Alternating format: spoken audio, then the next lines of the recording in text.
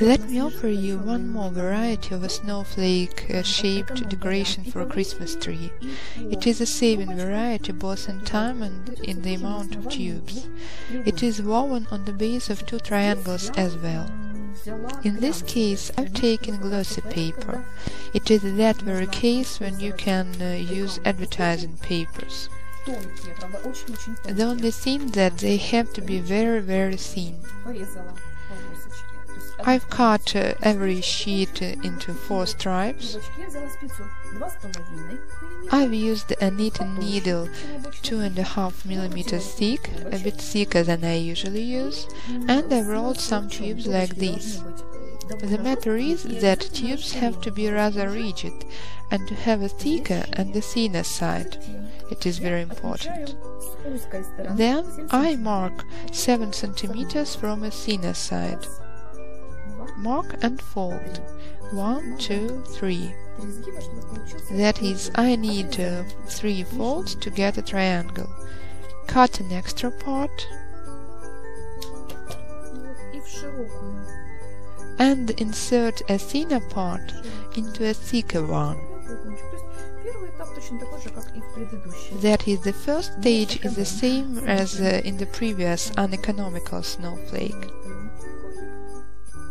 Make a second triangle in the same way.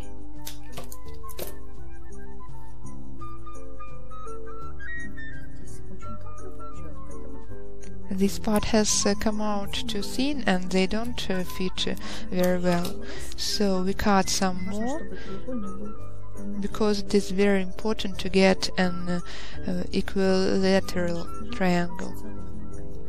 In this case, our snowflake will be smooth. Now cross them. 1, 2,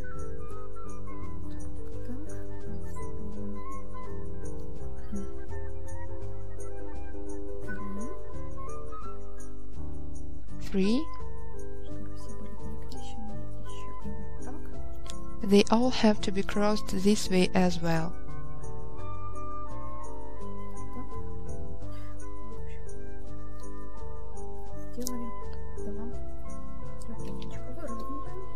So, we have made 2 triangles, cross them with each other, smoothed,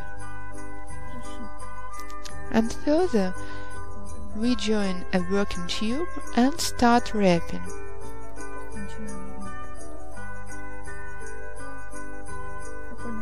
One, 2. On the second coil already it gets fixed, nothing moves, so we make several such coils. It is why it was important to have different sides, a thick and a thin one, to make it easy to connect the tubes. Make several coils in different directions. At first the snowflake doesn't look very nice because of multicolored pages with letters and figures.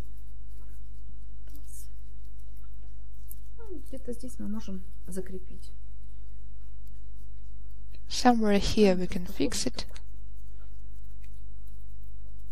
Just lead under the coil.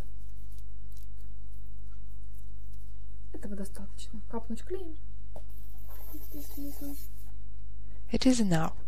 Drop some glue here underneath and cut. That's all. Our economical snowflake is ready.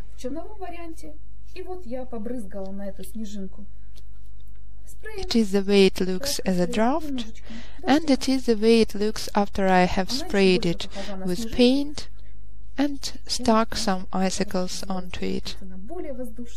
It looks even more like a snowflake than our star. It is more airy and light, and it deserves to decorate a Christmas tree.